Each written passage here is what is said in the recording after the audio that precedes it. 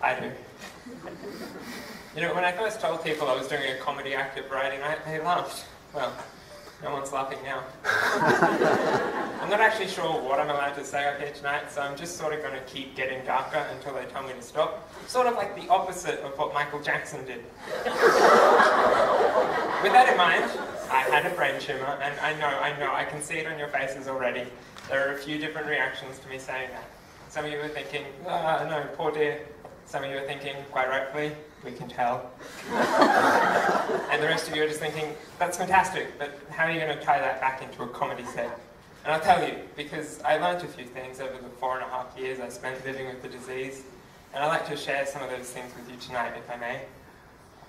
I suppose the most important thing I learned is that it is absolutely possible to find humour in anything, if you know where to look. And let me tell you, there is no better way to make friends and make people feel comfortable when talking to them than by joking about a terminal illness. They love it. The other thing I learned isn't quite as poetic, but it is just as interesting, I think, because it turns out that comic books do have an air of truth to them. If you expose a child to enough radiation, they do get a superpower. They get to make a wish. On a similar note, when I first started radiation therapy last year, I was warned by the doctor that it could make me lose control of my bladder. You should have seen my face when he told me. I was so frightened I peed myself. My family's been really supportive throughout the whole time I spent living with the disease, and, well, I say whole time. They do occasionally like to do the hilarious joke of hiding something I'm looking for until I've left the room and then putting it in an obvious spot. So when I come back, I think I've had some sort of stroke. It's so funny. Like I said, I'd always try and find the good side of living with a brain tumour, and like, to me that disease was sort of like my own backhanded superpower, because not only is it just the best conversation starter ever, it also let me get out of pretty much anything. Like, say there's an event you don't really want to go to, or someone you don't really want to talk to, and they say, oh, why didn't you show up, or why aren't you talking to me? I say, I'm so sorry, I had a lot on my mind.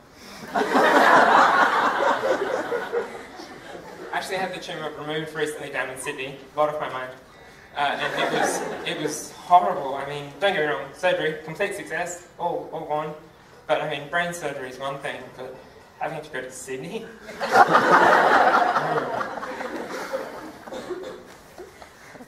On the topic of my various health problems, as someone who's had to wear glasses pretty much his whole life and had to update his prescription pretty much annually, I think eye tests are a little bit short-sighted.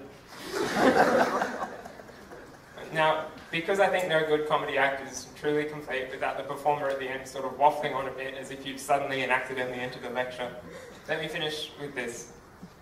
It is always possible to bring a little light into any darkness you're facing. It is always possible to find humour in anything. Laugh hard, love often, and be kind. Oh, actually, before I go, one more interesting thing I learnt, because it turns out I can only eat foods that I've sliced into the shape of Channing Tatum, but I have to cook everything in my magic microwave.